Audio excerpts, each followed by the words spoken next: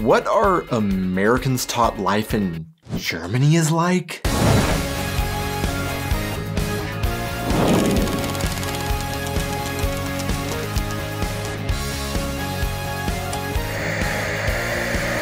Hey guys, and welcome back to my channel. I am Donnie, and along with my wife Aubrey, we are two Americans currently living in Germany with our baby, sharing all of our experiences living and traveling throughout Europe. 4 years ago, we moved to Germany with the hope to discover what daily life is like for a different country and culture. Of course, we couldn't help but come in with some preconceived notions about what it might be like based on stereotypes of life in Europe and specifically Germany that Americans have, but we did our best to come in with an open mind. Over the last 4 years on our quest to see the world from a different perspective, we have found a lot of things that maybe the US has exaggerated or maybe even has flat out wrong about what life in Europe, or specifically in Germany, truly is all about. Or to be honest, there are simply a lot of things that Americans know about one particular European country and then generalizes it to say that it is an entirely European characteristic when it actually isn't, leaving us confused when we moved to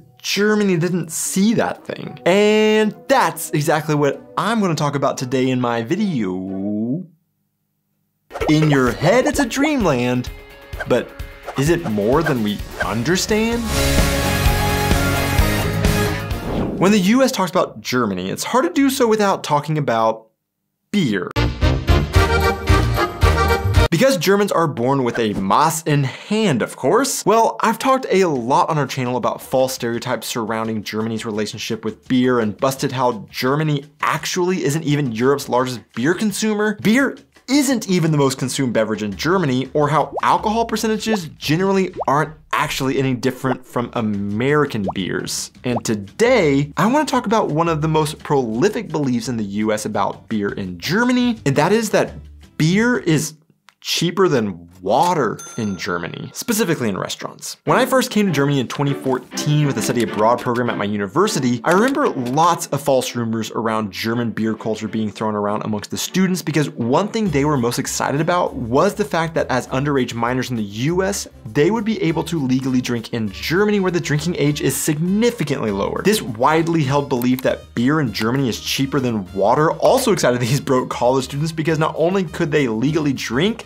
they could actually afford it. Now, it wasn't just my study abroad group that believed this, but it is a rumor you can find all over the internet. But let's look at why this isn't actually true. One factor to this American lie is that across the US states impose what are referred to commonly as sin taxes to items that are deemed to be harmful or sinful, you could say. One such sin tax is on alcohol, and because it's so high, generally this does make alcohol in the US rather more expensive than what you can get in Germany, where alcohol, especially beer, isn't so taboo. So when Americans come to Germany and see how much beer costs, they might freak out at how cheap it is, and then eventually this cheapness starts to get a little exaggerated as the story grows once they are back in the US and explaining what they experienced abroad. Add on top of that, Americans are used to going to restaurants in the US where you typically can just order water for free and you will receive endless refills of free tap water. Well, German restaurants aren't legally required to give free tap water, so it is very common that you can't just order free water at a German restaurant like you can in America. Sometimes you can ask and they might oblige, but they generally won't be happy about it, considering they make more money from drink profit margins than from the food. But a shocking thing for Americans is that not only do you not get free water in Germany, but water will cost even more than they are expecting to pay, because water is usually served in nice glass bottles rather than just water straight from the tap. So add on to the fact that alcohol is generally cheaper than what you get in the US, and not only is water not free in Germany, but costs quite a bit more than Americans would expect, the tale about the value comparison of beer to water in Germany continues to grow. It is actually also German law that when alcohol is being sold, there must be at least one non-alcohol drink on the menu that is cheaper than the alcohol options. options. As I mentioned about the free water at American restaurants, a lot of people do this not out of health reasons, but because it is a money-saving way of having a drink with your meal. Well, the same concept applies to this situation. In general, since you don't get free water at German restaurants, the German government doesn't want people being encouraged to drink alcohol simply because it is the cheapest drink on the menu. But with that in mind, to confirm that beer isn't cheaper than water in Germany, I looked at a few restaurants' menus and this is what I found. For example, here. Wait. A glass of water here costs €3.20, but you can get a Coolsch beer for €2.60? That means the beer is cheaper than water. Well, okay, technically that beer is smaller than the water you'd get, and the equally sized beer by volume would be more expensive at €3.90. But the law states a non-alcoholic drink must be made available, not necessarily that water needs to be cheaper than the alcohol options. So generally, the beer will be a little more than the water by volume, but you might find a smaller volume of beer that is cheaper than a water on the menu, but it is not value cheaper. Now, I have heard that beer is generally cheaper than water in the Czech Republic, and although I have been there, I can't remember and can't personally confirm if this is true, but maybe one of you can confirm for us if beer really is generally always cheaper than water in the Czech Republic. I once had a friend who messaged me and said that she wanted to bring her children over to Europe for an extended period of time to allow them to experience other cultures and ways of life. And she was thinking specifically about bringing them to Germany. She wanted our tips where she should look into going, and she laid out some of her wants to see if we could pick a city or town that aligned with what she was looking for. One of her desires was that she wanted to be able to take her kids to the local market every day to pick out their groceries for the day. And this isn't an idea unique to her. This is the general romanticized idea that Americans have of Europe, just like it was described on the Germanway.com. Many Americans dream of life in Europe with an image of shopping for cheese at the local market, conversing with the farmer that milked the cow, and taking home a chunk of smelly deliciousness. There is an idea in the US that all European cities and villages have a local outdoor or maybe covered market every day, usually in the main town square, and Europeans go there to buy fresh produce every day for what they need rather than a supermarket. I'll admit, it is a very romantic idea.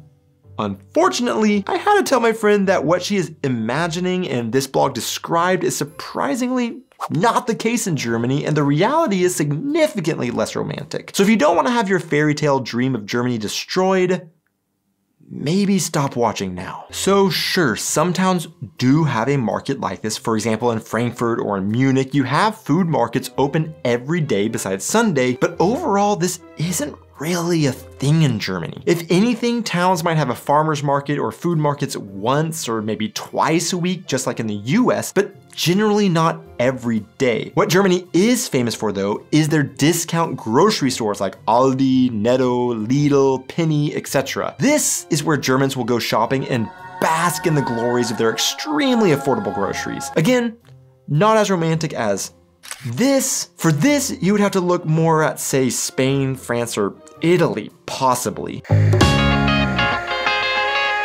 But another part of this European cheese and farmer market romanticized idea is that Germans, or Europeans in general, go and get fresh groceries every day to be eaten that day. This is as opposed to the American tendency to shop once a week or once every 2 weeks and do one massive grocery trip haul for food to be consumed over a long period of time. Well, this is also generally a romantic idea that isn't true, I unfortunately have to say. You don't see fairy tale princesses walking around town with their wicker baskets taking home the food they will eat that day. Rather, data shows that over half of Germans also grocery shop once or 2 times a week to collect all their groceries, and only 12% shop daily or almost daily. There will be trend differences between cities and more rural tendencies to shop where maybe one can drive to a grocery store more easily outside of larger cities so they can limit their grocery trips, but this is almost exactly the same trend as in the US generally.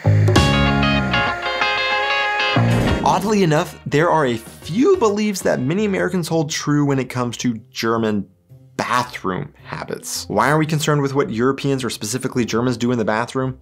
I don't know. But one of the first things that Americans believe to be true is that as a whole, Europeans prefer to bathe over taking showers. In fact, I must share that this was one of those beliefs we had when we first moved to Germany, and unfortunately perpetuated in one of our first videos after moving here. Speaking of showers, A lot of Europeans do not take showers, they just take baths. I must come clean and admit that we were wrong, and actually only every 8th German gets in a bathtub more than once a week. That's why they smell. Just kidding. No, they may not get in a bathtub more than once a week because they generally prefer showering over baths to get clean. 91% of German survey participants said they shower multiple times a week, and over half of those shower daily. But in case you were wondering, 45% of Germans are strictly Warmduschers. Besides that bathroom habit, there's also a general idea that Europeans are big time bidet users. However, come to Germany and you may be like my American friend who visited for the first time and had this surprise. Can I tell you the one thing I did expect was bidets? Oh yeah. I've not found a bidet in Germany. To be honest, this is again a case of falsely applying a stereotype to an entire continent when in reality, this is a very country-specific bathroom device. Some data that I found stated that nearly every Italian and over 90% of Portuguese, Spaniards, French, and Greeks own a bidet, while only 3% of Germans have one. In fact, even Germans can be found asking the same question Americans ask on their first trip to France and come into contact with a bidet: how does one use a bidet? That's how we ended up with a toilet paper crisis in Germany, just like the US did during the panic buying of 2020. Then there's the idea that German men sit while peeing. Wait, that's actually not a lie. That's true. They are all Sitzpinklers.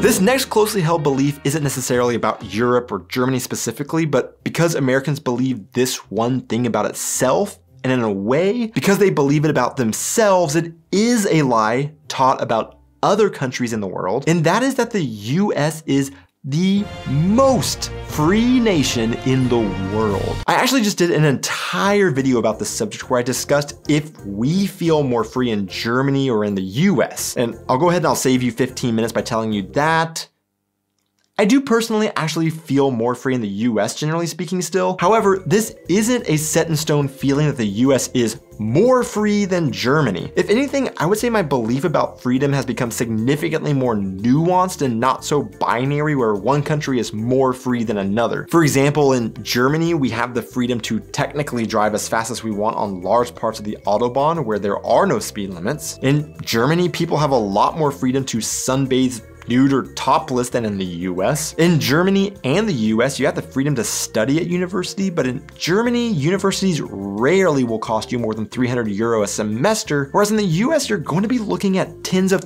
thousands of dollars, making it so that a lot of people don't actually have the freedom to study because they can't afford it. But does all of that make Germany more free?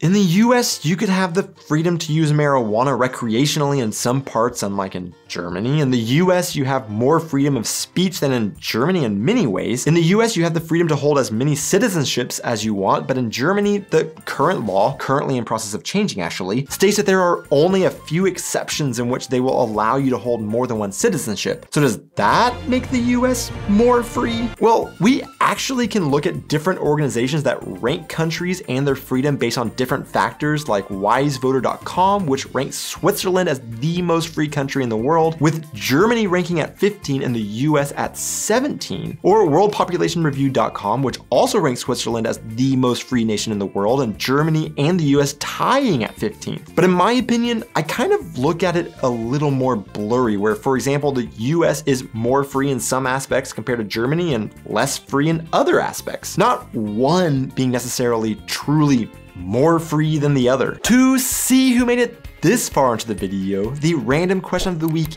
is Pirates of the Caribbean the best movie series ever made? Thanks so much for watching this video, guys. Be sure to hit those like and subscribe buttons, and I will see you in my next video. And that's exactly what I'm gonna talk about today in my video.